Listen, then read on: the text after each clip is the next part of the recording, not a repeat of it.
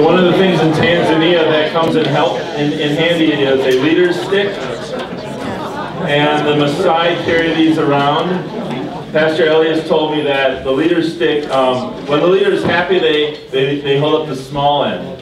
When they're a little upset and wanting to get their way, they hold up the club end, the nasty end. I'm in a happy mood, so just get us going. So we did do our trip. This was in August, and there were 5 of us that went along. Darla Hyam, myself, Gretchen Haugsey, Pat Gardner, and Kelly Gertley over there. And someone maybe needs to go get Gretchen out of the youth room. She wanted to tell us to tell her when we were ready. Maybe Dylan, could you pop in there and say we're starting the Tanzania part? Into the youth room? Right, yeah, there we go. So we're going to start off. We're trying to keep these into 3-minute reflections on some major parts. I'm going to call upon Darla to give us a reflection on Sing'isi. Well, one of the appropriate things about Sing'isi is that it starts with sing. And one of the first things you notice when you are in Tanzania and with the Sing'isi congregation is the amount of song. They sing all the time. They sang when we got to the airport. They sang when we entered the church compound the first day. They sang at services. And by singing, I mean they sing, they have choreographed dances, everything's memorized. It puts us kind of to shame. I told them that. One of the choir members one day made the statement, he said, "I can't preach, I can't read, but I can sing my glory to God." And that's one of the wonderful things about Sing'isi and the community of the church service there, and the church there. One of the other things that was really unique at the church service is they have 2 things that I had never witnessed before, one that Chris had never witnessed before. The first one was that members of the congregation who have prayed for something and had their prayers answered will bring a contribution to the church. And it is a full service. They will come in with their chicken or their eggs or a basket that they have, and they will present it to the church as thanksgiving for their prayers. The second service was the offering of the firstborn to the church, to God's service. And this was the first time that we had seen that, and they brought their young son up. I think he was about 7 or 8 years old. They also brought in chickens, to give to the service to the church. But it is a dedication of their eldest to the service of the Lord. Following the church service, which is probably the most unique thing, is that they have an auction. It is a fundraiser for the church. The people who bring in their eggs or their sugar cane or their chickens, or we had a calf walk into the church one day as an offering. So, they'll bring a cow in and do the service. They will actually do an auction afterwards, and people will hold up and say, "We have 2 eggs, who wants to bid on these eggs?" And they will bid, and somebody's giving to the church, and the church is raising money. We gave condensed potatoes, which are the traditional wraps that they wear in Tanzania, and we gave them to the church. Then we bought them at the auction. We gave them back to church members. This year got a little bit expensive for Pastor Chris because his brother-in-law was along, who kind of increased the bidding at all times. The joy of some of the people as we gave our gifts back to them was just incredible. Which leads to the second thing. Hospitality in Tanzania is amazing. There's no way to describe how you are welcomed into their community. You are welcomed into their homes. They call it coming in for tea. Well, tea may be as simple as sodas and coffee and water, or tea has been as elaborate as having desserts and meals. I mean, there was one day we ate 6 times because every tea had a full meal with it. And when they really want to celebrate, and they know that a celebratory food in the United States is called cake, they present to us a cake, which is also called ndufu. Ndufu is roasted goat. It will come in, I don't know if we have our photo of the goat yet, but it will come in as a full goat, grass stuck in its mouth. It's much like a pig roast. And everyone is extremely excited, and then they present it to the guest. Chris had, at least 5 goats presented to him directly. And then the guest says, "No, everyone should share." And we had goats. We kept saying as we were flying out, all of the goats were going, "Yes, they're gone. I survived them." But we started talking as we got together as to whether or not they put on this type of hospitality because we were there. And as we looked in the houses, of all of the houses we visited, whether they were the houses of the ministers or the houses of some of the poorer members of the congregation, we determined that they are welcoming to everyone, because everyone has their sofas and their chairs and their living rooms are filled with seating because they want guests in their house. They're very welcoming to it. And the joy that they have to share their lives with all of us was just amazing. And with that, I will move on and let you go to part 2.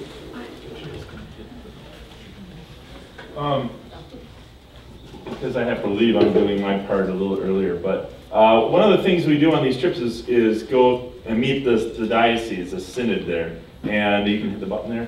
One of the things we did was go, one of our first days was to go to visit Bishop Akio, go to his office and bring greetings from our bishop, bring greetings from St. Matthew's, all the people. It's a very formal thing, a lot of formal greetings that take place. And so in going to visit the bishop, we also go to see diocese ministry. So one of the things we did right away was go to the rehabilitation center. You can hit it. And this is kind of where the diocese office is. We saw a bunch of kids chasing geese. You can hit it again. And maybe some of you remember this guy, Pastor Elibariki Kaya. He came to visit. That's him in the red. And then Benson was here last. He came to visit as well. Benson is the compassion coordinator at Sing'isi. But we went to visit Pastor Kaya over at he now works at the rehabilitation center, where they help amputees with getting new prosthetics. They help just all sorts of things. They even have training, and they have a new bakery. You can see some of the treats that come out of it. They train people in getting careers and help them to raise some money for their own families. You can hit it again.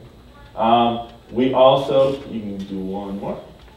We also went to one of the, they call it a junior seminary, but it's essentially a Christian high school, is essentially what it is. Ailanga Junior Seminary, and that's right near where one of the national parks is that we went through, Arusha National Park. So we visited the school. You can hit it. You can see some of the buildings that they have.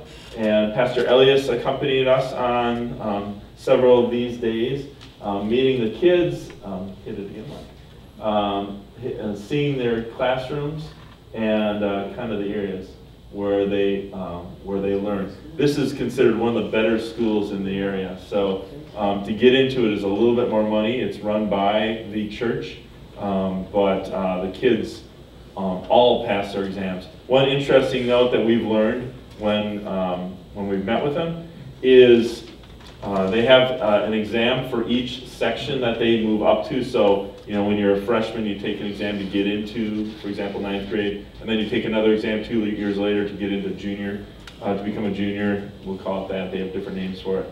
But literally, if you do not pass, your education is done. You don't get a second chance. So it's that important. When they take the, and it's not like the boards where you can take them again and again and again until you finally get it right, or any of our exams here. It's when you're done, if you don't pass, you're done, and your schooling stops at whatever test you failed. So it's extremely important. The kids in that school all pass, which is interesting because they all are taught in that way and really work that hard. So it's a great thing. We also went out, I'm not going to talk about the side, that's for somebody else, you can go further. We also visited Mwangaza Education Center, which is a teacher's college. They are located in Arusha and do a fabulous job of teaching teachers. That was one of the other things we went. And also to one of my favorite pictures, Gretchen meeting one of the pigs. They do a lot of teaching of chefs and hotel industry. There's a lot of teaching of support work in the community. Where is the money in the community that they can make jobs, get good jobs? It's in hotels, it's in tourism and things like that. So the people that are doing really well are the tour directors. We also had the great privilege of going to the Synod Assembly at the end of, we were the honored guests of the bishop at the Synod Assembly. And it was a great privilege, although if you've ever sat through an 8-hour meeting where you can't understand what they're saying, you start to feel a little differently about it. So it was a great privilege. And we got 3 goats at the end, so that was a treat. We can go on. And this is the Sing'isi leaders with us at the diocese. So I think it's we can go past these. These are some shots at one of the marketplaces. Yeah, one more. So I'm going to call upon, I think it's Gretchen, for the compassion.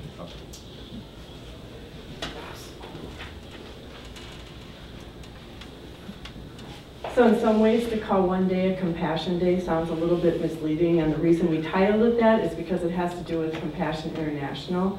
But actually, it's a component of this whole trip on both sides. And it's just a wonderful way to live out that sense of compassion and interacting with other people.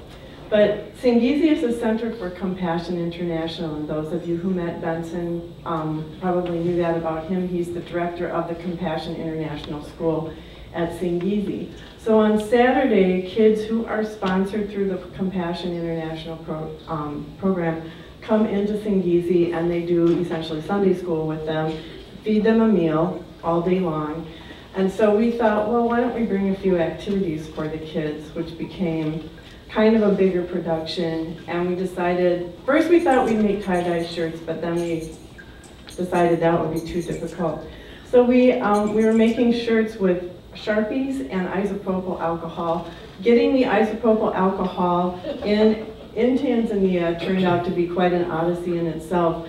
But the wonderful thing was just seeing these kids take to these crafts. We did bracelets, we had bubbles, we had balloons, we had all kinds of things that we would do in a typical VBS. And these are not experiences that are often available to these kids, and they just thrived. They just loved it. And by the end of the day, Benson looked at us and he said, this was fun. Not just fun, this was really fun. And someone else said to us too that the kids don't often spend this kind of time playing with adults, especially. That playing isn't something that's necessarily part of their life. So it's just a really uplifting day.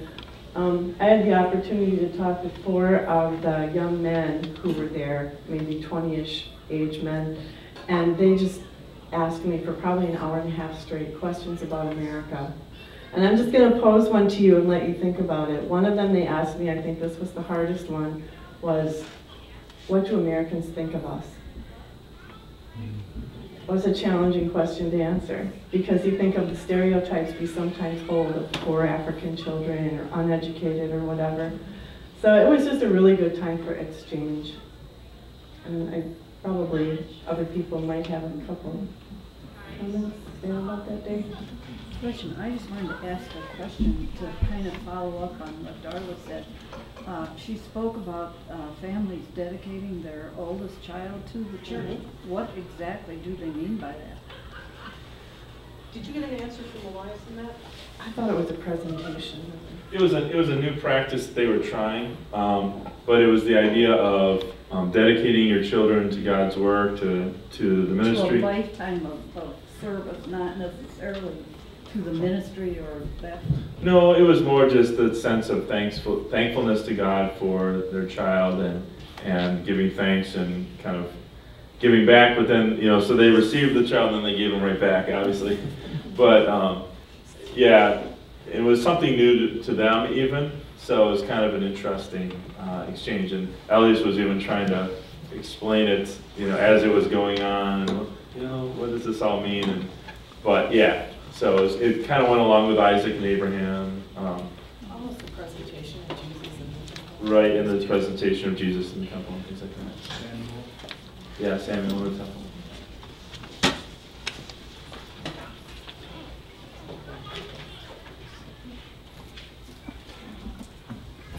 Farmer's daughter gets to talk about cows. Two of the projects that St. Matthew's has been involved with in the past. One is providing cows for families, and the second is biogas chambers. Now let's put in perspective where Sing'isi is. It's in northern Tanzania. To the east is Moshi, and a very arid area. To the west is Arusha, the second largest city, and it's arid on the other side of Arusha. And in between is the upslopes of Mount Meru. So where Sing'isi is, they have a lot of lush greenery. They have banana trees, they have coffee plants, they grow their own vegetables. But that's a very limited diet. So they came to us a few years back and they talked about wanting cows. St. Matthew's sponsored 140 cows, or cows for 140 families, which means a family got one cow. Of those cows that came to those families, the first calf was given to the church, and the church could decide where it wanted to put it. The second calf that was born had to be given to another family from the family that received the cow originally. And the third calf was the first one that they would be able to keep. So it'd be about 5 years before they would ever be able to keep their own calf. But we have cows all over the place. In fact, when we went this time, they told us no more cows. We've got enough cows. We've got a great group of cows coming up. We have our own supply of cows.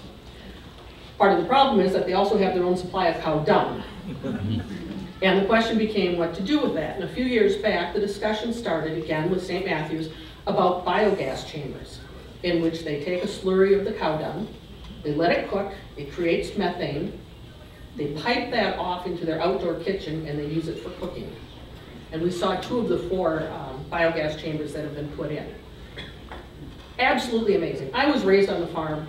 Cow dung was something we spread on the fields. We would never have thought about using that for energy. But it is very successful. The women of the household that we were talking to, we said, okay, how does this change your life? And they said, number 1, I don't have to buy wood, and wood is scarce. Number 2, I have instant heat. I have instant cooking. You know, we think instant cooking, you put it in a microwave, you zap it. But for them, instant cooking is immediate heat. They don't have to stoke a fire. They don't have to use bottled gas, which is very expensive. They don't have to use electricity, which only about 30% of Tanzania has access to. And what they have access to isn't very stable. And it's also very expensive. So it's one of the things that they can do and get instant heat. And also on this trip, the Lord was working. He took the farmer's daughter and put her in a household in which the head of the household has been dealing with the issue of what do we do with the milk? You know, we now have milk that we can sell and trade and everything else, but what else can we do with it to keep it? And they have started a dairy in which they are making yogurt. Land O'Lakes was there a few years ago, gave them a generator and also a butter insurance, so they could do yogurt, drinking yogurt, real yogurt, and butter. And he looked at me and he goes, I really would love to do cheese. I need somebody to come over here and teach me how to make cheese. By the way, I have a cousin who was the head master cheesemaker at Land O'Lakes, just retired.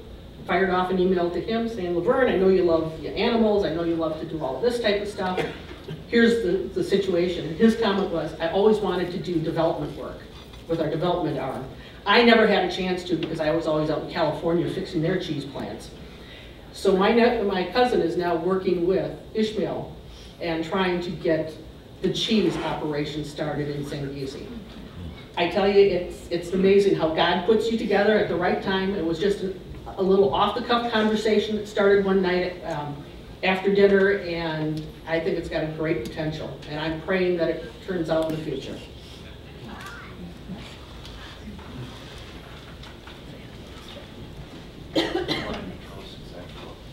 I'll do that, Chris. Okay. I need to go upstairs to You need to preach? another activity. Thanks. We've sponsored students through Sing'isi since the first trip to Tanzania, and currently I have about 23 students that we sponsor. But it's been more and more difficult for us at St. Matthew's to keep that fund active and alive, and I think all of you just recently received a letter from us about trying to make that a priority for us. We sponsor, the way this Tanzanian school system works is that primary education is paid for by the government. It doesn't cover supplies, basic, pens, pencils, paper, sometimes uniforms. Those supplies aren't covered, so that's still a burden for some families. But once you get past primary education, the costs aren't covered at all, and it becomes actually just prohibitive for some families. So we have asked for the last 3 or 4 years when we have spoken to their partnership committee, they have said their priority amidst all of their needs, and this is a country where many people don't have electricity, many people don't have clean water, many people are lacking in what we consider just everyday basics that we don't even think of, and they're saying our priority is in education. We want to be able to send more of our students onto high school, to secondary school, because that gives them a chance to test into the university and to actually become professional and support the community in that way. So that was, how many times have you been on a committee where there's a unanimous decision? Unanimous decision of their partnership committee for several years. So we've made that a huge priority. We were able to visit 2 of the students who have been sponsored through St. Matthew's, and I think it's important to understand the difference in educational systems. We tend to compare our high school students to their high school students, but you need to understand that the kids there who are in high school have tested. Our kids all have the assumption that they're going to go so they can go, I don't want to do my homework, or this class is boring. Sometimes I hear that. But these kids know that they are lucky to be there, that this is a privilege that not other kids have. So they're very motivated. And we were able to meet with 2 of them. One was named Agnes, and we asked her if she had any messages for our kids here, and she said, I would tell them to work hard and pray hard. And her whole family met with us and told us how grateful they were to the support St. Matthew's has given them to allow her to finish that education. And then we met with Robinson, who was a 17-year-old boy, right there, who was extremely poised and articulate. He wants to be a doctor. He said his nickname is the teacher. And then he said to us the poem that we put, actually I think it was poetic, that we put in the letter.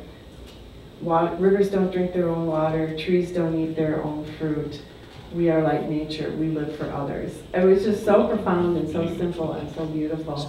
But again, it was an expression of the importance of education, just that internal knowledge of how important it is.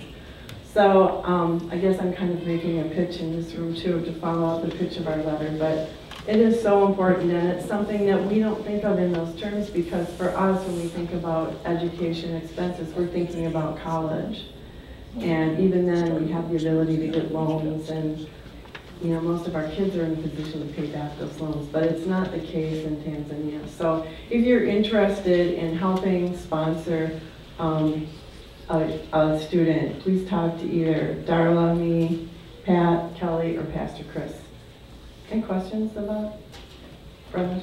Do you match up, let's say, a person from this congregation with a student specifically? Well, we hope to be able to do that, but the way that they've decided to distribute the money in Tanzania is that they would like to have enough money from us to support 25 students, and then they will look at all of their students who would be eligible and almost have an application process and decide which families they give it to based on which students will succeed. So they're open to doing a one-to-one, but that is another administrative step, and it might not work in terms of how we're collecting money for this fund either, because some people might be able to pledge 200 rather than 500 for 5 years. So we will have the names and pictures and information about the 25 students we sponsor, and we will have some communication from them, but whether it will be one-to-one is still being discussed. Any other questions?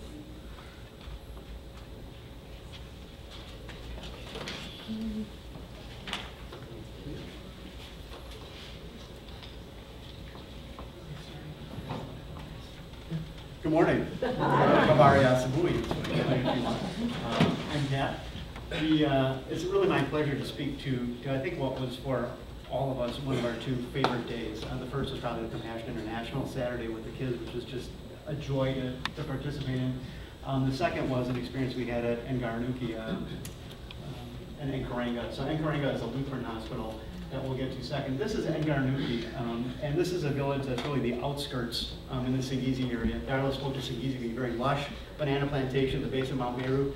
Kind of the opposite here, very barren, an area that's developing, a number of new homes going up. It's a place that people there can actually go and get property and have a home, but it's definitely on the outskirts.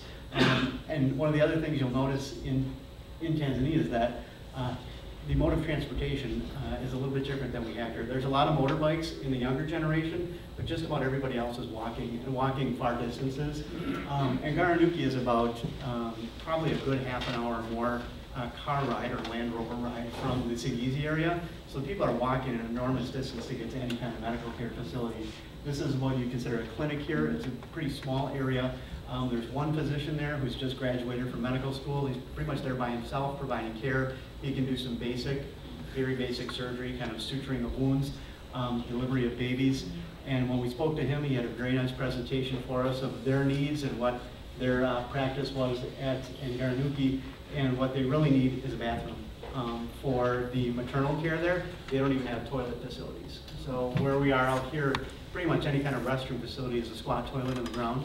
So their need is a basic bathroom just to be able to provide hygiene for women prepartum and during delivery and antepartum. So some real basic needs from a care standpoint. And it was really just amazing the amount of care that they're providing there with nothing. They don't have a pharmacy out here. They don't have medicines. They have very, very basic supplies and are doing really, really great work with what they have. This was kind of halfway between Sing'isi and the Maasai village that we went to, so quite a distance. The second thing we did was the eyeglass project. Yeah? Can I ask you a question about that? Yeah. Because this is another little fundraising thing. Do you remember the cost of doing the bathroom? Was it about $1,500? Yes. $1,500. So that was another thing that we thought we could raise up at this meeting, that would be, we asked for a list of possible projects for us to support, and we thought the bathroom's pretty basic, because those of you who have given birth, I think, would understand how much you would prefer to have a bathroom. The partnership committee kind of told us their 4 biggest priorities. The first, which was education, but this was kind of one of those, almost a no-brainer. Wow, we could do this for a relatively small amount of money and make an enormous difference in the practice and the lives of women there. So yeah, thank you. So if you're interested, talk to us about that. Ankaranga is a Lutheran hospital that's, again, a relatively short car distance from the village of Sing'isi and the church, but not all that easy of a walk. There are government hospitals. There's a government hospital in Arusha. That's a very long walk for anybody living in the Sing'isi area to walk to, and this is really providing some of the basic care in the area. They have an orphanage there. They do surgery there. There's about 5 physicians who are practicing there, one of whom was trained in orthopedic surgery, Dr. Kiwesa.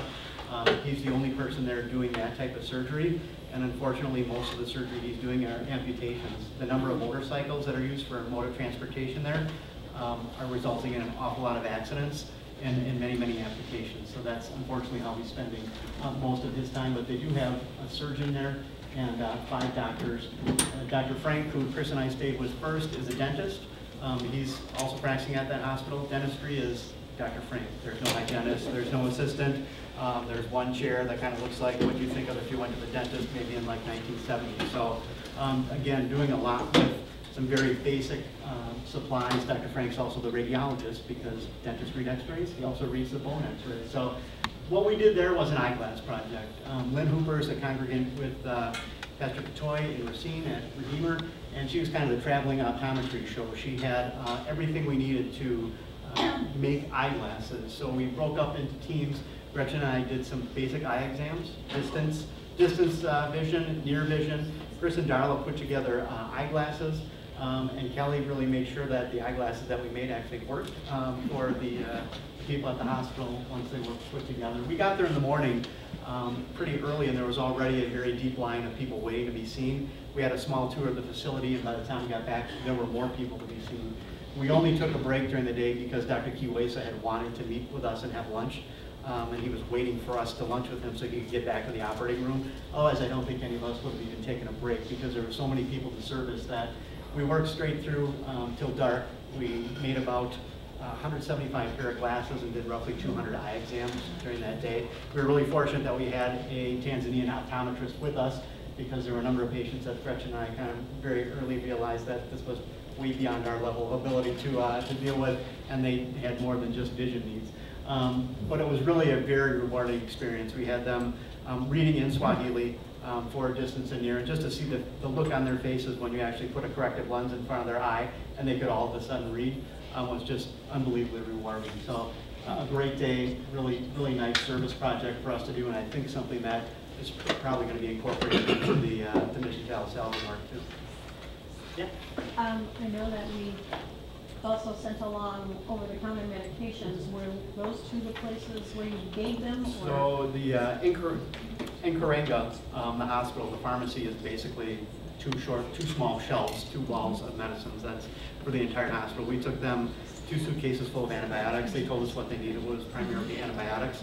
The dispensary really doesn't have any medicines there, so one of the goals for us was to kind of try and push the synod to share some of that with the dispensary as well. Right now, most of that goes to the hospital, so yeah, we took about as much as we could carry in the suitcases, and they were very happy to have that. Yeah.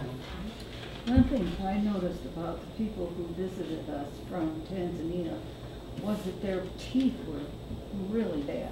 So What causes that, and with one dentist, how in the world can they deal with what they've got to deal with? yeah, unfortunately, it's actually their water supply. So the fluoride content in their water is about 5 times what we have here, and it actually turns their teeth that color. And we notice a number of people don't have that, who aren't drinking the basic groundwater supply, but it's the water. And yeah, their teeth get very brown very early and have brown lines. You'll notice the children, there were kind of 2 populations of kids, some who had that type of teeth and those who didn't. So it's unfortunately just their water.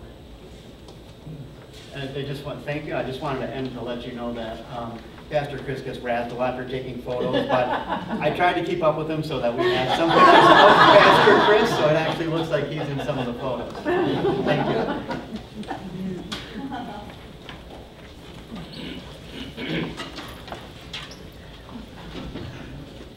One of the first things we did when we got there was to drive out to the Maasai village, which was quite remote, and really is what you probably have as your stereotypical thought of what it looks like to be in Africa. They still live very much as they've been living for hundreds of years.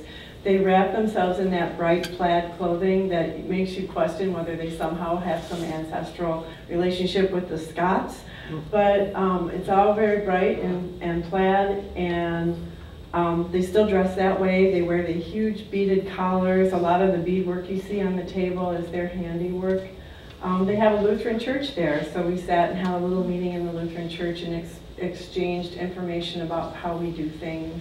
And then they took us, we had friendship bracelets. We made about 1,000 friendship bracelets in VBS, and so we gave a lot of those out there, which was pretty popular. The pastor looks a little stern. Did anyone see him smile? No. So anyway, he was interesting, but so it was a very interesting meeting. And then they took us back to this little tent they had set up with a partition of a blue plastic tarp, and that's where we had our first goat. And I will tell you that it was a little bit unsettling. We did not see the goat. We saw someone walk behind the blue tarp carrying a machete-type knife, and then they brought out little slices of meat on toothpicks. So, but it was a huge honor. In some ways, I think that goat was the biggest honor we had because it was in such humble surroundings. And then they had set out all of their wares for us to look at and buy, and it did get a little aggressive, but well, the women made the things and were sitting there displaying them, and then there were guys hanging around, and we were never certain whether the men were actually working for the women or in spite of the women. They were clearly sharing profits, and the men were very aggressively selling, but we were kind of wondering, was this a setup beforehand, or I don't know, it was interesting. So it was a very interesting visit, very authentic. We also visited another Maasai village that has actually decided they still live in huts like this, and we visited a village where we were actually able to go into the huts, and that village is actually making a living, or making part of a living, by charging people like us to come through their village, which it's a little, for me it was an uncomfortable feeling, but it was their choice to do it. So we actually sat in a hut. Darla and I were in the same hut. It was very close and dark, and they have a cooking fire in the middle of it. And it was very interesting. Still, you see the Maasai dressed like that often in the city. You will see them walking around with cell phones, dressed like that. I mean, That's one thing that, I can't remember, I think it's about 70% or more of the population does have cell phones, even though they don't have electricity or water and things like that. Eventually, a man came back to the church. Eventually, a young man gave a ride too. Oh, and When we were singing. right, yeah, we were, when we visited the Messiah, suddenly we came back and there was a man that on the bus that we didn't know, and Pastor Elias had invited him. He had dinner with us, and he was kind of quiet. We weren't entirely sure why he was there, but he had needed a ride, and so Elias offered him a ride. And this is, I think this is one of the amazing witnesses to faith that we experienced there. Because Elias said, sometimes people treat the Messiah like they're not good enough, like they're outsiders. So I wanted to let him know we're not like that. That's why I invited him. And so then at the table, it was suggested that we sing a hymn for grace. And that man, that Messiah man, just belted it out at the top of his lungs by memory. So it was really a humbling and just a really faith-filled moment. If they have cell phones, do they have satellite dishes too? I think some of the homes we If did they see had some televisions, satellite they had dishes, dishes. yeah. But you have to understand, a lot of them don't have electric. I mean, even when we stayed in they had a guest house, and I think they were fairly well off. They were certainly middle class, and they worked very hard to conserve their electricity because it's so About 30% of the country expensive. doesn't have power. Roughly. About how much? About 30% of the country doesn't have No, it's about 70% doesn't. 35% Has has it. electricity. Yeah. And even the people who have it conserve it. You know, the woman where we stayed and they had electricity, she still cooked on a fire in the backyard because the electricity was too expensive.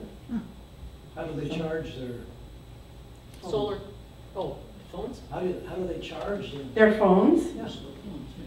I don't know. That's a good question, Myron. They have- Solar data? I don't know. They have solar, or they actually have shops where you go And charge. Yeah. They're charging shops. It's really kind of interesting. It's almost a more reliable way for us to communicate with them by texting than email. Or Facebook even, because the access to the internet is somewhat spotty, or they may have to go a ways to get it. Brenda? With the Messiah Village, with the Lutheran Church in the village, did that mean that specific village was all Lutheran, and did that mean that they then followed Christian practices rather than some of the traditional Messiah practices, like more than one wife and those kinds of things? I'm not sure that anyone in this room can answer that with authority, but I do know it was the only church there. There's a strong Lutheran influence.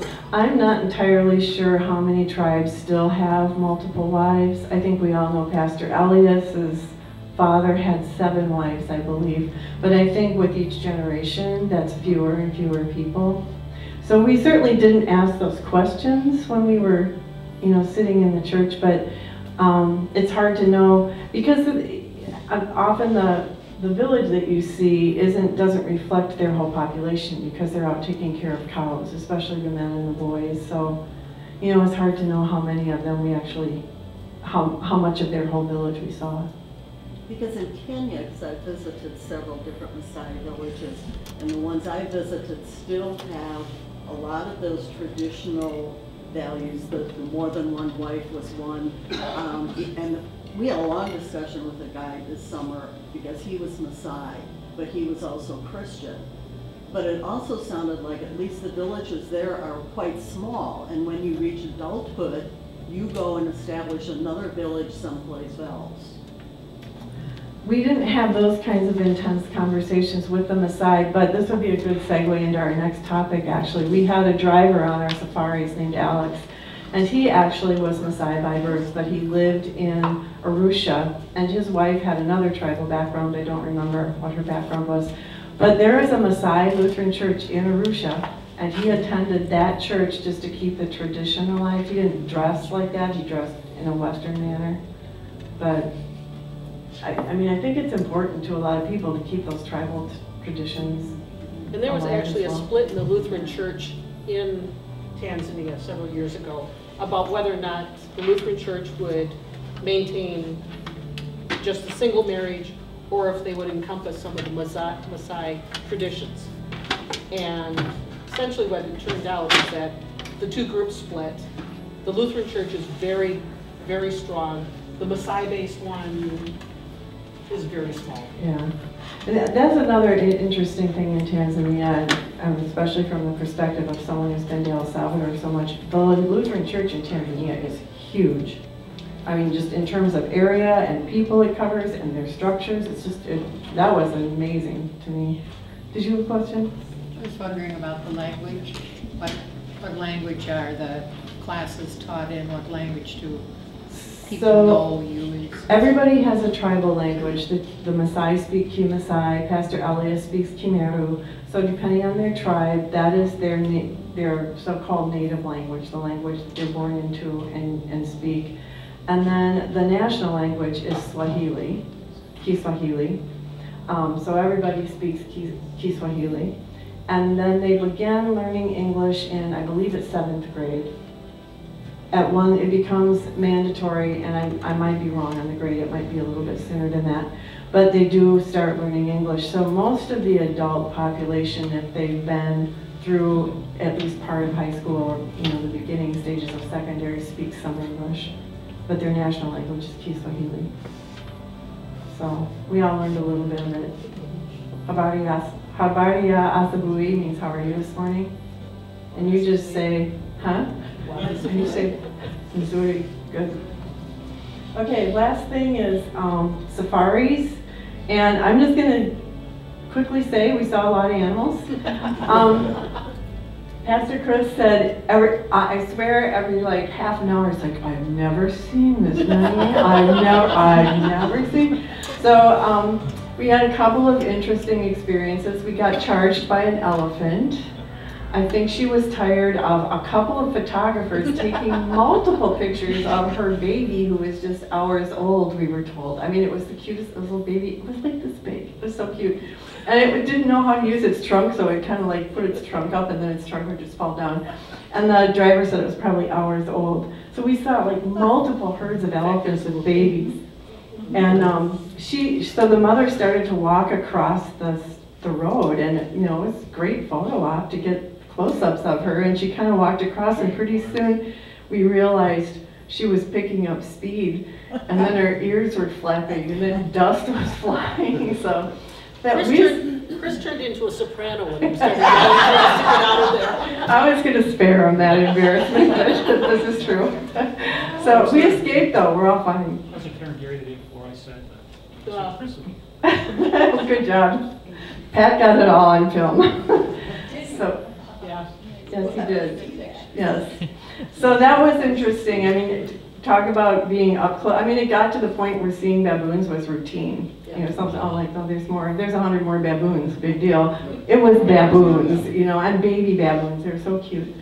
I mean, just everything. We just saw a ton of animals. And the other thing is we got very, very close to a lion. We hadn't seen many lions except from afar, and then we found a bunch of jeeps pulled over, and the lion got up and walked pretty close to our jeep and then went and settled next to another one. So that was interesting. I'm looking at your picture of the rhinoceros, is it? Those are hippos. Oh, those are hippos. Hippos. Oh, that's it. Do you remember a few years ago we had somebody who had spent considerable time in Africa, and he said, I remember him speaking about hippos and rhinoceros in particular, saying, if you ever want to know if God has a sense of humor, look at Well, they just look so calm and indolent, but they actually will kill you if they're hungry. So who knows? Don't judge a book by its cover, I guess. So does anyone else have anything to add to the safari part? Pat documented quite a bit of it. It was a fabulous experience. Would you do it again? Oh, absolutely. In a minute. And all 5 of us, I think, would say yes, absolutely. And and I was, some of you have heard the stories of the first visits, or have been on the first visits. And it's a little unsettling. You think, is this going to be too hard for me? Can I do this? But really, I've had harder trips to El Salvador. And I think you should all come to El Salvador too, so don't get me wrong there, but really, it was a wonderful trip. And the thing that's so important about partnerships is the relationship. And to be able to go back and visit them on their turf and visit their homes when we have been the host constantly, to give them a chance to be the host was, I can't tell you how much that shores up a partnership, how exciting that is to see them there. So yes, absolutely, I would do it again. We all said that. We all said that the day we came home. So it didn't even take us time to come to that. In fact, it got to the point on safari when there were so many people, so many Europeans or Americans around. It was like, we need to get back to Sing'isi. We need to go back and be immersed back into the culture, because the safaris were wonderful, but people who go there just for the safaris don't know Tanzania. Yeah, that's very true. And I think that would be, I think all of us would agree that if we had to choose a high point to our trip, it would have been an experience in Sing'isi or with our partners. So it's very mind-opening and eye-opening and heart-opening. So, any other questions? Well, thank you for being a very patient and passive audience. You come down to vote on the building thing and listen to our story. So thank you so much.